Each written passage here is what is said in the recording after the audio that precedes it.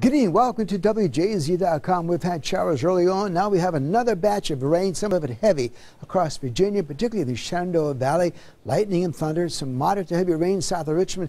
Not only is there rain there, but it's a large area of it. And if it continues to move in our direction later tonight, maybe even as early as 9 or 10, we're going to see more rain in the region. Some of it could produce some more flooding, as we saw the last couple of days. Some areas did see some minor flooding.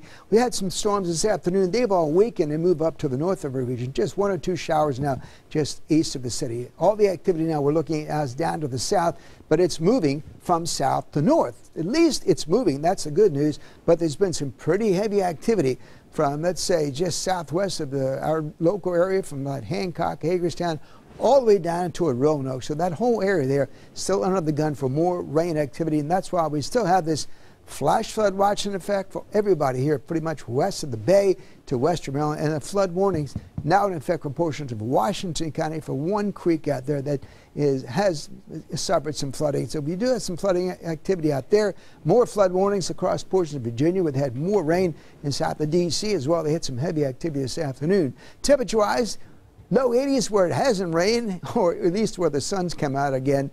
Otherwise, we're talking the mid-upper 70s, and it's humid all up and down the East Coast. We're seeing shower activity from southern portion of New England, some of it up there through New Jersey, Pennsylvania, and Pittsburgh, Philadelphia area. Pittsburgh had some light showers. In our region, most of the activity is south of us, so we have to look at this moving in our general direction overnight. So let's say by early morning, shower activity across the region. Some of it could be moderate to heavy, particularly in the afternoon, as low pressure begins to approach the region.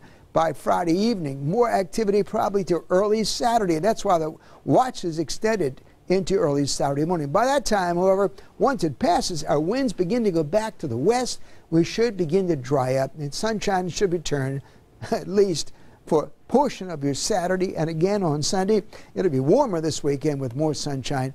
But it looks like, for the most part, the rain will have moved to our east. On the bay, small heavy advisory till midnight. Otherwise, south winds north just 5 to 10 knots. Sunrise, there you see it, 6:08, sets at 8:17. The bay temp still around 80 degrees despite all this rain. Warm and sticky. Rain is Saturday, maybe some spotty storms later on. Some of it could be heavy, 73 by morning. Variable clouds, sun and clouds, showers, and maybe some heavy storms again tomorrow. But that will be the pretty much end of it. You can see all the rain once again south of us. That has to move in our general direction, so we'll have to deal with this later on tonight. The next 5 days, Saturday and Sunday, begin to dry out. 88, warmer, 90, 91, and 91. So it'll be hot and humid. The chances of showers each of those afternoons is slim, maybe 20 to 30%. But with all the heat and humidity, we could see some places we'll see a pop-up shower. But it looks like for the bulk of the rain we've seen will have finally moved out across the region. Have an updated forecast late tonight.